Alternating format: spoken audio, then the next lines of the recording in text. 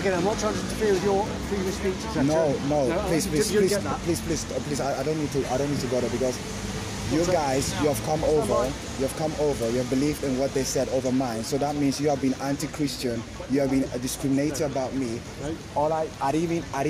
That guy took what I've said and he twisted it, and you guys have believed in it. Well, that's what you guys did, and now you guys are taking their statement over my statement, and that's what you guys are doing, and that is why you're taking my details right now.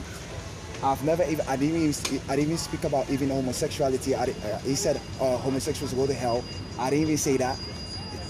And I got recording. So, and then later on, you guys are believing in their statement over my statement. Then you're getting my details. Instead of you to get even his details, you allowed him to go, and then now you're interrogating me, the preacher. Joseph, right, just rewind.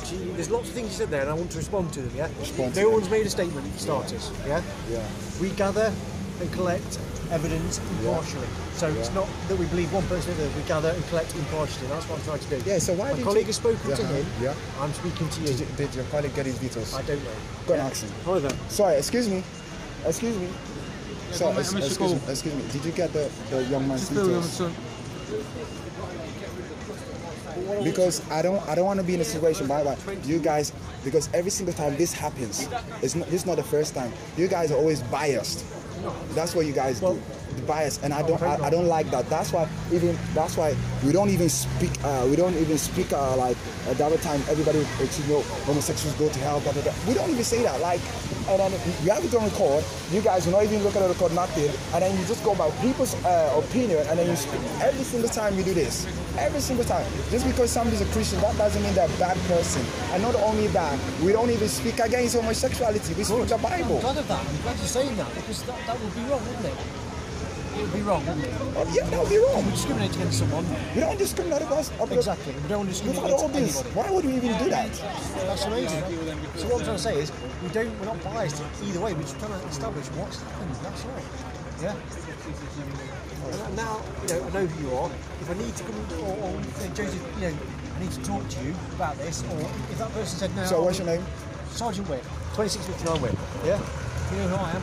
We can do it. We can just have that discourse in a proper way when it's not raining and you're not busy and I'm not holding you up. Yeah. Okay. Is that fair enough? Right. Joseph, I appreciate you hanging around. Appreciate you talking to me, give me details, etc. If I need to give you a ring, I'll give you a ring. If I don't, I don't. But, remember, we're here for everybody. But if someone badges down and says something's happened, we have to, maintain due diligence and find out what's happened. How can you say? Just because I'm preaching and you say that I'm being antisocial and what's the antisocial behaviour? Can you say I'm a preacher? Oh, come on, man. Okay, how can you say that, man? Again, just because someone says some things happen, it doesn't mean it's happened, does it? But we need to establish what has happened, and we gather evidence impartially. So that's why we speak to both parties. Quite often we'll separate two parties and go, right, tell me what's happened.